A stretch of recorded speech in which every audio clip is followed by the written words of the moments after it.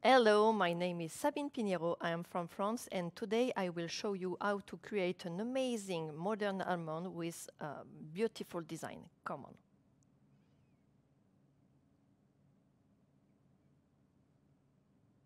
And now, let's do it.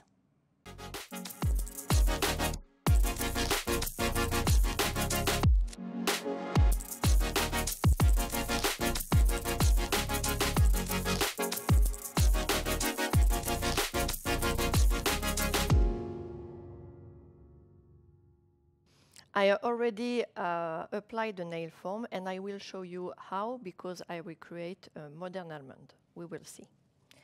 So from the top, you can see that the middle of the shape is in the middle of the finger, and nail foam needs to be completely connected to the stress point. After this, the shape is tapered to create this modern almond. If you look from the side, you can see that the nail foam is going slightly up, and this depends on the length that I will do. Here I will do until 6, around 6, so that's why it's really slightly up. Now I will create the extension, and I choose to work with fiber white because it will give a special effect. We will see. I take a bit of product and I will put this ball. This bead will not go over the nail, but as you can see, only on the nail foam. I need to correct everything. Be sure that the stress points are connected, and I create the extension like that. My extension is now finished and cured, of course. Now I will add some metallic gel bronze on the cuticle area to create some depth. I will show you. I put a bit of gel around the cuticle area, clean my brush, and now fade it. It's really easy to fade, as you can see. And I will cure it. Now I cured this metallic gel bronze, and now I will add some special things like seashell and confetti to make a perfect effect. Wow! I will show you now. First, I want to place a bit of rubber base because I need some uncured gel to put my inlays. So this is my rubber base, and I will take some seashell to put in the middle. I'm sure you will like this effect. After this, I will take some confetti and I will put them around to give more depth. And now I will cure. Now all my inlays are finished for this step, of course. And now I will create the wall with, I made a mix of Power Gel Sparkling Pink and Burgundy glass, and I will show you the result. I place my ball where I want to create my wall, and I am using prep and wipe to work. I need to fade it, connecting the stress point, go slightly over the inlays, connecting the other side, and now I can create a perfect wall, perfect border, and fade it.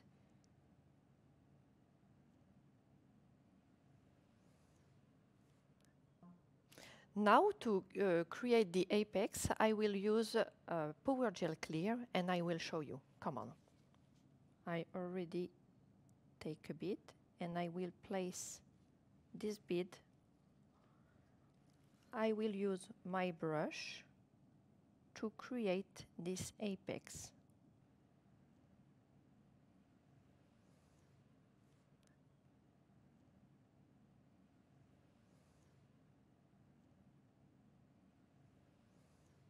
Now I will find the elongation because it needs to be perfect before applying the French and all other inlays. I will show you. First, of course, I remove the sticky layer of my gel and I will take my file with a 180 grit and I will find the corner and elongation, and it needs to be completely straight.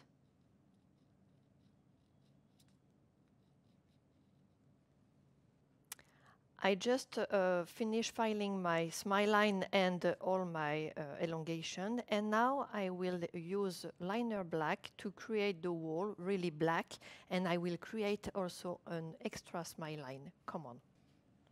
I already take some black, liner black on my brush, and I am creating this wall.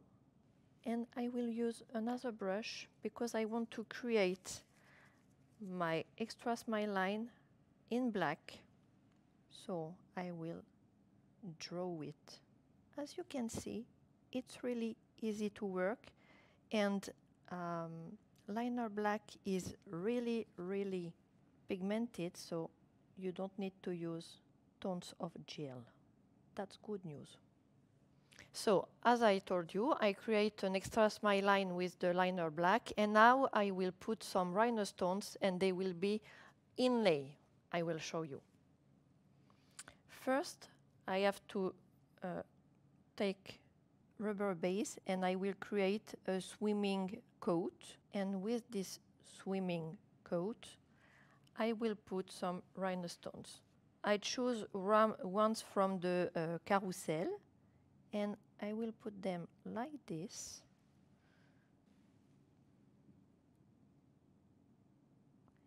It will give a lot of depth to my design. And completely in the corner and from the other side. Now I will put power gel to create the end of my second wall. I will place my bead, and with my brush, double power brush, I will place my product where I want. I already love it. You can push. Power gel is really easy to work with because you can do what you want. I create my second smile line, and I already also shaped it with my file, of course, because it's a second wall. Now I will make the wall with black, liner black, to make it more depth. I just want liner black on my second wall.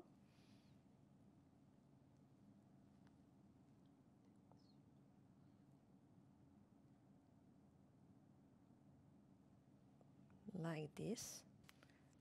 Now I will put some power gel white to create another wall. This is a new smile line. So first I place my product everywhere and I will perfection it.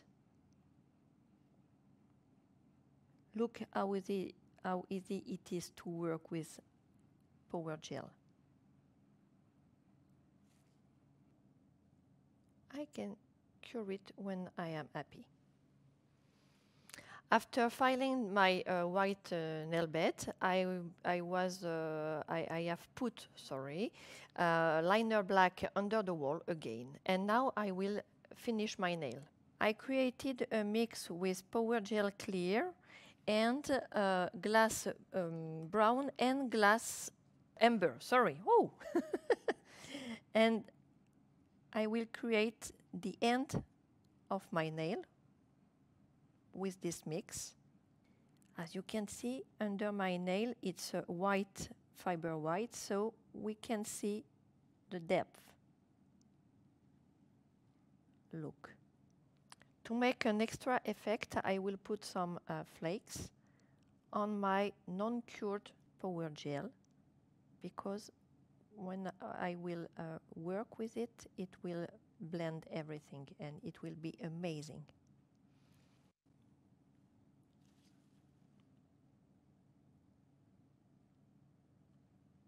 Now I'm just finishing my nail like this.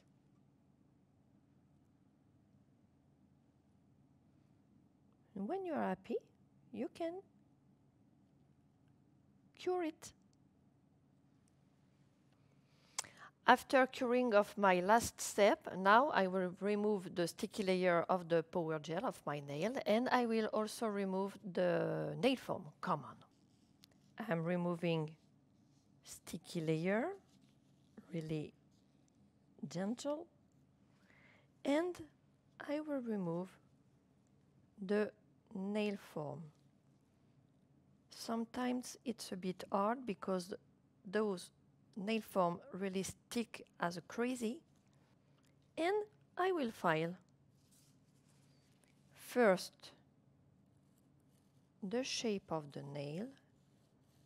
Don't forget that a parallel needs to be tapered, and modern almond needs to have this 45 degrees angle. After this, I will work on cuticle area and I will file my shape.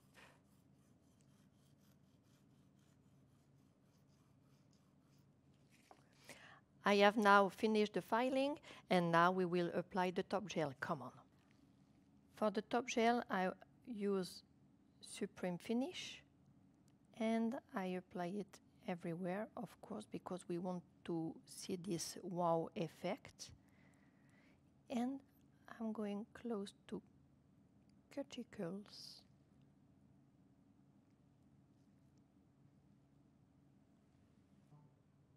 Do you want to see the end result? Come on with me. Look at this.